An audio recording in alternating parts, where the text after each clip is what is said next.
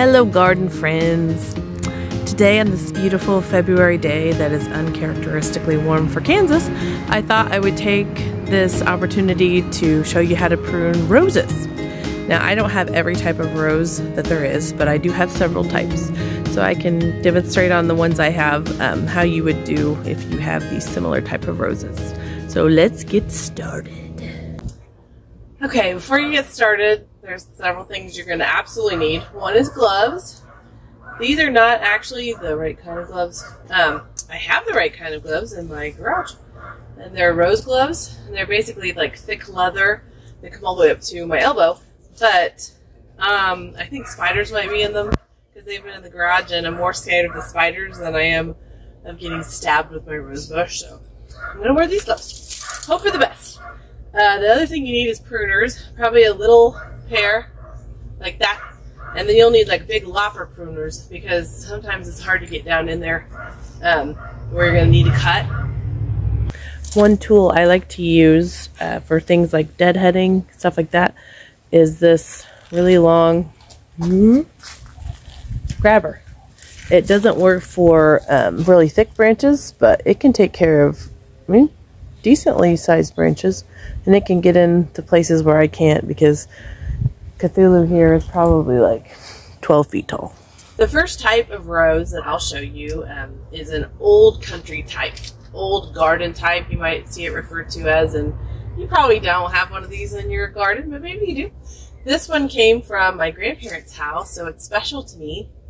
When I was growing up, I always got a little rosebud from my grandpa. He would pick me a rosebud, and he would pick my grandma a rose in full bloom. So it's special to me. So when they passed away, I dug up a little stem and took it with me, and here we are several years later. So we call it Cthulhu because it literally will try to kill us. I have it tied to fence posts. I have it tied to trellises. I don't even know what's inside of it anymore. It's crazy. But it's a vigorous grower, and one characteristic of these type of bushes is they will bloom once a year. Mine blooms in the spring, most of these do. So you'll get one big flush of flowers, and they are double flowers, so they look like pom-poms. They're so full of petals. This one is pink. Most of them are pink. There are a lot of other varieties. Maybe you can find anything, but mostly these old style roses are pink, and they're very vigorous growers. They bloom a lot when they bloom, but they do not continue to bloom throughout the season. They're very fragrant. This sucker will knock you out with the beautiful fragrance as you walk in and out of the house, so it's very nice. I do still deadhead it, which is when you cut off the blooms after they're spent, after they're done. And that does seem to encourage it to bloom a little bit longer, but other than that, one and done. So what we're left with is just kind of a bushy tangle, which isn't as cute, but it's worth it for the blooms, and it's special to me. So usually this type of bush, you would prune that in the spring after the bloom. And mostly I would cut the plant back by like a third.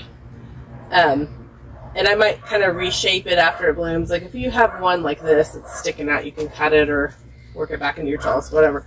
But in the spring, early spring, you can still remove the dead wood, stuff like that. I always like to do that when I'm pruning the other roses. So I will go through and cut out anything gray, dead, horrible looking, because that'll help encourage new growth. These type of roses will bloom on old and new wood. So what I will do though often is if there's a really old woody cane after the spring bloom, I will go ahead and cut that down to the crown because I want it to make new blooms, new growth. So we'll get started on this guy. It won't look a lot different when we're done, but it'll look maybe cleaner and a little tidier. Oh, I just ate so many french fries, I don't know if I can do this. Alright, I see dead stuff in there already. That is a pecan tree branch. Doesn't even go here. She doesn't even go here. I actually don't want these suckers out here either, so I'm going to cut them off now because I don't want them. Suckers are like little mini plants your rose will shoot out, and they'll all be connected. There is literally never going to be a time when the dogs are not barking somewhere in the neighborhood. Never. Some things to remember. You want to make sure that in between, if you're going to prune multiple rose bushes, that you sanitize your pruners between each bush. And the way I do it, you can do it with bleach, you can do it with alcohol. I do it with fire because it's the funnest way. All you have to do is hold the blades under a continuous fire for, I do 15 seconds just to be safe. Barking dogs. Everywhere, all the time. We never stop barking. There's always something to bark about. One thing you want to make sure you do is remove all your dead canes because they can spread disease to your healthy canes. You don't want to leave them laying around under the plant or anything like that. What I like to do is just kind of leave them on the sidewalk in the yard and forget about them. And then when my husband comes out at night to take out the trash, then he finds them and reminds me, and then I don't have to remember. The next type of rose we are going to tackle is the knockout rose. This is probably the most common type of rose now that you'd see in someone's garden because they are so great at everything. They bloom more than once, especially if you keep them deadheaded. They'll keep blooming all season long. They may take a little break in the dead heat of summer, but after that, they'll just keep going and going. The other benefits are they have a lot of blooms. They're hardy. They pretty much will take whatever you do to them. I will confess, sometimes I don't even get around to pruning him. You don't have to prune a knockout rose, but they definitely perform better if you do. So let's talk about how to do that. Here's what mine looks like. There's a trellis in it. That was back before I knew what I was doing. When I first got this, when we first moved in, I thought it would need one. But one of the advantages to knockout roses is that they do not need trellising. They will maintain a bushing habit of like 3 to 4 feet by 3 to 4 feet. And if you are really concerned about keeping them to a certain size, then you will probably want to prune it down to about, I don't know, 1.5 feet tall or 12 inches, depending on your variety. This is kind of a bigger one. But if you cut them way back, then they will kind of keep that tidy shape if that's important to you.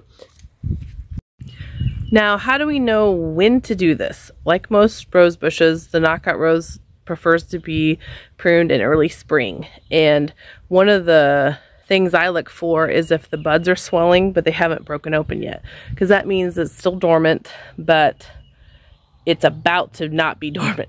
Because you don't want to cut your rose way back early winter because that's really stressful on the plant and it's got to heal wounds and stuff like that. So you kind of want to leave it alone through the winter. But late winter, when it's about to start growing like gangbusters, is the perfect time to do that. And I will show you what I mean by the buds are breaking. Okay, come here, little guy. Come to mama. See, there's a bud. It hasn't burst open, but it's swollen. Stop it. It's swollen and it will burst open, but they're not leafing out yet. So with this bush, like any of the roses, I'm going to start by cutting out anything dead. You can tell when things are dead because they're brown. You can tell these live branches are green, but there's some down there at the bottom that probably need to be cut out better, that are dead and brown. Those can go anytime. And I'd also want to cut things, even if it's alive, anything that looks like it might have disease or a problem. Like, I don't like that. So I would cut that off. Something that has a lot of spotting or something, I would probably cut that off as well. So I will get to that. The other thing you want to do is prune out the middle. You want some airflow going. That's part of our goal here with this prune, is to increase new growth and airflow. And the middle is the densest part, so it hardly gets any air. So if you can really prune that middle part a little harder to where air can get through, your plant will just perform better. The other thing you want to remember is during the growing season, as the plant blooms, I mentioned deadheading, where you cut off the blooms. These type of roses tend to make kind of thick, fleshy hips. Rose hips is what they're called. And that is just, you can still see them on here because I forgot to deadhead. Here is a rose hip. It's dried up. Focus. But when the thing is growing in the spring and summer, that would be a big old fleshy ball. And when it has that, it thinks its job is done. It thinks it's done what it was supposed to do, and it can just rest. So by cutting that big fleshy part off, you encourage it to produce more blooms, because that's what it wants to do, is make those big fleshy hips. My sister-in-law, she's kind of a plant herb guru. She could tell you a lot about things you could do with these rose hips. You can eat them. Supposedly they taste like candy, but I'm gonna go ahead and pass on that. So let's get cutting. That's dead. I would like to be able to get that trellis out at the end of this. That would be nice, because then I could use it for something that actually needs a trellis.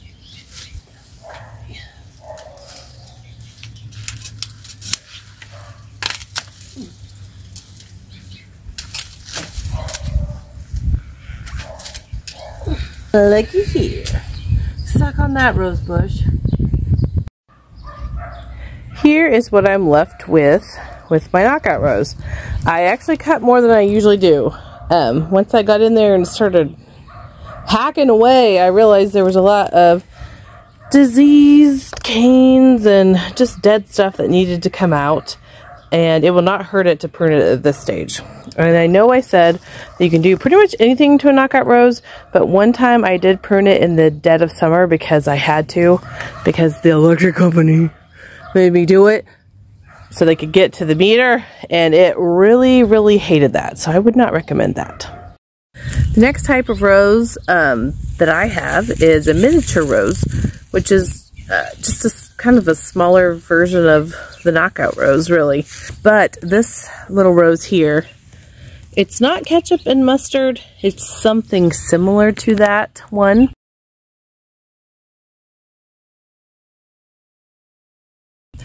I'm not sure it is going to make it. So as you can see, there is a lot of dead wood. Not a healthy looking plant. But I do see some green down here. Normally what we would do is cut this back about 1/3 of its overall height after we cut back all the dead and gross stuff. But, you know, it was a really brutal year last year. It was hard for a plant to have that be its first year. So unfortunately, this miniature rose might not have held up to it. They are not as hardy as a knockout rose. Winter hardy or otherwise, so this guy just might not make it. I'll keep you posted though. We're going to give him a chance and cut out all that dead and just see what happens. Not left with much after that. It's hard to see with all the leaves, but there are some green parts. When you make your cuts, if possible, you want to cut them at a 45-degree angle that kind of slant away from like where the leaf and bud would go. I think it just keeps disease out easier that way. I don't always successfully make that cut, but that's what you're supposed to do. The next type of rose I have is called a drift rose. This is one of my favorite roses. Drift roses are a cross between a miniature rose and a ground cover rose. And basically they end up being winter hardy, very disease resistant, and they just bloom constantly from spring till fall. Supposedly they don't require deadheading as they bloom, but I always cut them back, and it is also beneficial for this plant if after they bloom you cut back into the stem just a little bit. It actually encourages them to grow more and be bushier.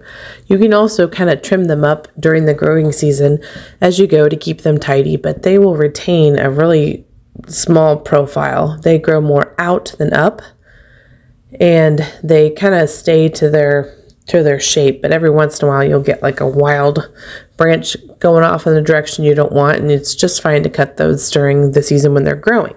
I don't cut after late summer on this plant until it is time to do its prune. For my climate, that's mid-February, early March, like most of my roses. So what we're going to do for its hard prune here is cut it back to about 2/3 of its size, which usually ends up being like about a foot tall, maybe a little bit more. I would cut at least a half of the plant down. And the way you're going to do this is starting with cutting out the dead, just like we do any rose. cut out the dead disease stuff and then progress to just trimming it down to the shape you want.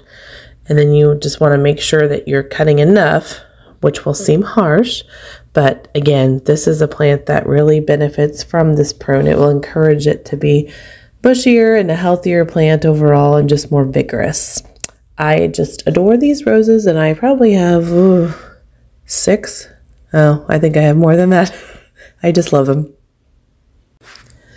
Those are all the types of roses that I currently have, although next year I will have a climbing rose to show you, as well as a floribunda type. So thanks for joining me, and I hope you learned a few things about the basics of pruning up your roses. Don't forget to get rid of those old gray canes that don't really serve any purpose anymore and they're just taking up space. Hey!